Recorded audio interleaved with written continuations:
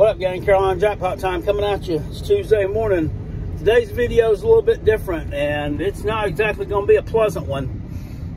I'm going to give you my honest and true opinion for once on an individual I've been holding back on for a while.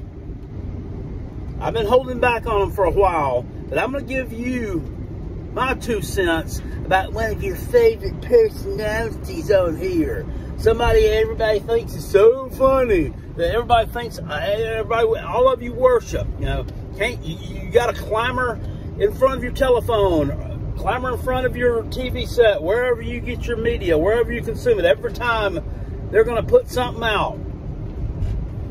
I'm giving you my true feelings. So cover your ears, cover your eyes if you don't like hearing and seeing ugly stuff, or just click off and don't watch the video. I don't really care. We're going to let it be known how I feel about one Lou Holtz. So, Saturday night after the Notre Dame versus Ohio State game, Ryan Day comes off the field. He's getting interviewed after the 17-14 win over the Irish in South Bend, and he starts off just going all in, just balls deep on Lou Holtz, calling out Lou Holtz, wanting to know where he's at. And I'm like, well, what the heck's going on here? So I have to kind of backtrack.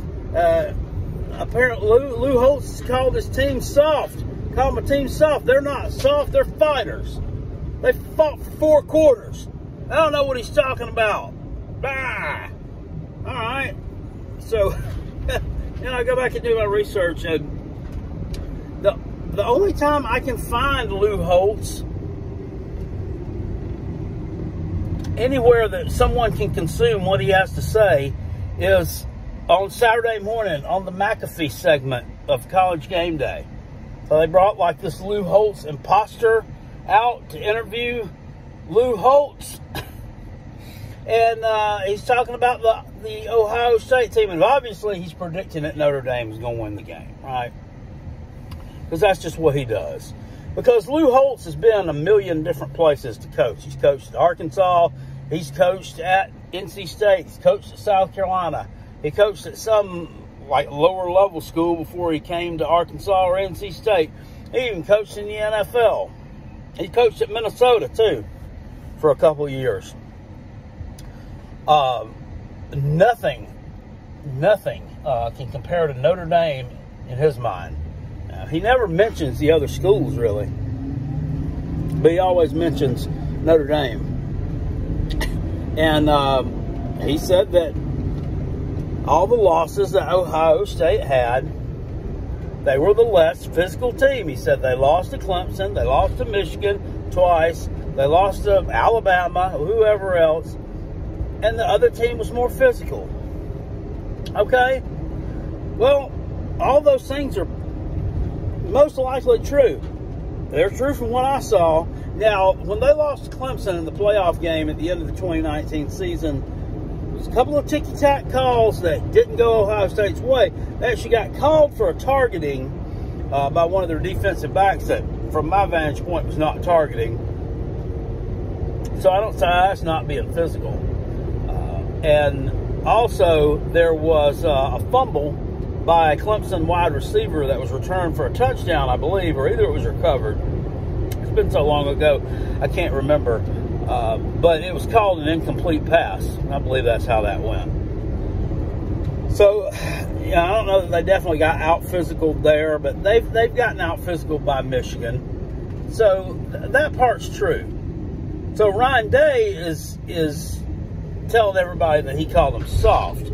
And so everybody, all the Ohio State fans are agreeing with Ryan Day. I've listened to the Zach Smith podcast. And I told y'all the other night on my live stream, I've really stopped consuming that a lot more than what I used to because I just get tired of hearing about Ohio State. He could grow the platform he has like 5 times if he'd stop talking about damn Ohio State so much and start talking about the national landscape a little bit more. And they do talk about the national landscape, but it's not near enough. There's way too much Ohio State, not near enough national landscape. But they all are taking up for Ryan Day. Oh, no, yeah, he was right. Lou You know, he, what is it they say? He fucked around and found out, or he ran his mouth and he found out. They never said you were soft. He didn't say you were soft. He said you weren't as physical as the other team. He didn't even say you weren't physical. He just said you were less physical than the other team. People like to twist words anymore. This has been a thing since probably the last 10 years or so. And talking about soft, yeah, soft. The country has just gotten softer and softer and softer.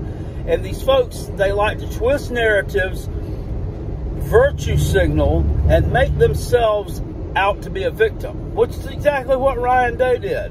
Made himself out to be he's the victim. His team is the victim. Oh, woe is me. They called me soft. They didn't call you soft. They said you just weren't as physical.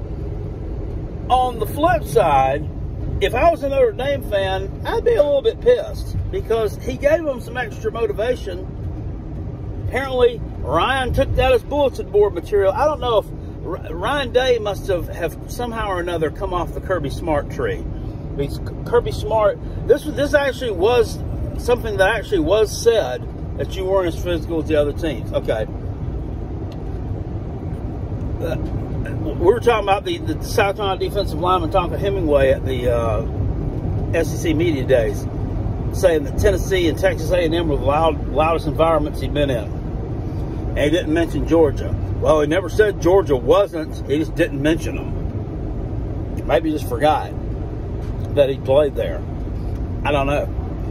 But Kirby Smart used that as some kind of weird motivation. It didn't really work. At least for a half, it didn't. I don't think that the final score against South Carolina was what any Georgia fan thought that it would be, or South Carolina fan for that matter. So maybe he went to the same school of bullshittery as him. I don't really know, but sometimes you got to learn to accept a little bit of criticism and take it the right way. And maybe you did, Ryan Day, because hell, your team won. Notre Dame gave you the ball game, but you won. So I guess it worked in that respect. But I mean, a little less crying and a little bit more coaching. That's just what I'd like to see. And this has been an epidemic the past few years. There are a lot of coaches out there crying on social media. They're crying to reporters, saying dumb things to reporters, and just overall kind of making general asses of themselves. You know? Even Shane Beamer with the hot dog comment after losing to North Carolina. It's dumb. It's dumb. It was unnecessary. Yeah, you lost the ball game. Now, you're not out there trying to be funny and make little quips and asides after you just went out there and got smacked around by North Carolina and their geriatric head coach. Just don't do that kind of stuff. So a lot of these coaches need to kind of, I don't know, learn when it's acceptable and right to say certain things, and learn when it's acceptable and right to keep things to yourself.